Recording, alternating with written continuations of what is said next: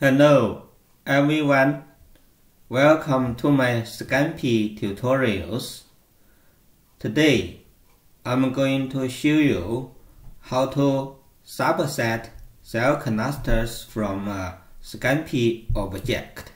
First, let's note all the dependencies.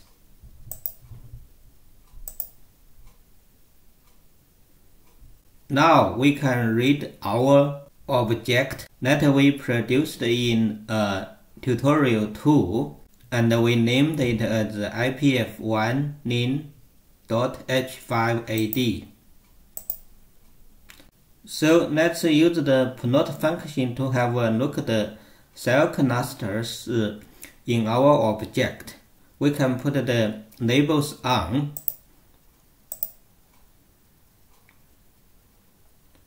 So you can see we have 6 cell types here: myofibroblast, endothelial cells, immune cells, smooth muscle cells, and parasites. So we can use the data observations function to have a look at all the observations. You can see here we have the gene counts, total counts for mitochondrial DNA, percentage of mitochondrial DNA, and we perform the latent analysis to label all the cell canisters. So we have 6 types of cells here, but you only can see parasite, fibroblast, and smooth muscle cells. So let's run this code to list all the cell types. So you can see we can see all the cell types: parasites, fibroblast, myofibroblast, smooth muscle cells, immune cells, and endothelial cells. So now you know what we have in the object. Let me start to show you how to subset cell canisters from our object. First, we can just subset the fibroblast canister. So we can access the fibroblast canister through the observation of Naden. If we just want to subset one cell canister, we can write the code like this: A data observations Naden equals fibroblast. After subset, we name it as B data. So now we have B data. We can have a look at the B data. You can see in the B data we only have 1,423 cells and 1,420 genes for the cell canisters of fibroblast. So we can have a look at the observations. Now you can see we only have fibroblast in the latent canisters, and also we can plot the cell canisters.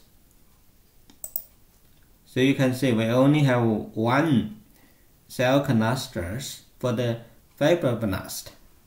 We can perform the latent analysis again with the same resolution, 0.2 for the B data. If we run, then we have a look at the cell canisters again. You can see we didn't change the shape of the cell canister, looks the same, but we have 3 cell canisters here now. So if we run the find the neighbors and UMAP and run the latent again, we will change the shape of the cell canister. We can have a look at the UMAP now. You can see the shape of fibroblast cell canister changed. Now we have 2 cell canisters. So next I show you how to subset two or more than 2-3 canisters. So we can name the cell canisters that we want to subset the M here, then we can use the is_in function to subset the cell clusters. For example, if we want to subset the fibroblast and the myofibroblast, we can just put the fibroblast and the myofibroblast here. If we want to subset 3 cell clusters, we can just, for example, we can put a parasite here. So let's run the function.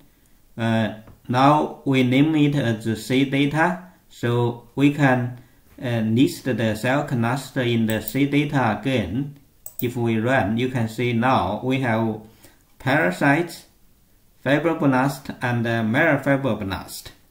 If we run the plot UMAP function again to see the cell clusters, you can see we have 3 clusters: myofibroblast, fibroblast, and parasites.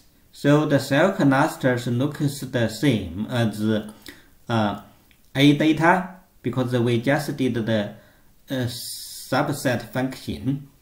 So if we run find the neighbors, run UMAP, and performs laden to find the cell clusters, we still use resolution 0.2. We will change the shape of cell clusters here. Let's run. Now we can run plot function to see the cell clusters. So you can see now the shape of cells clusters changed. So when we run 0.2 for the fibroblast cluster, we have 2 clusters. You can see here are 2 clusters for fibroblast. This cluster cells are myofibroblast. Here is the cluster for parasite.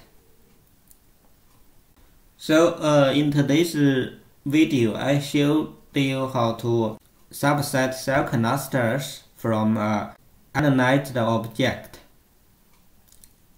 If you like my video or want to watch my new videos, please subscribe my channel. Thank you.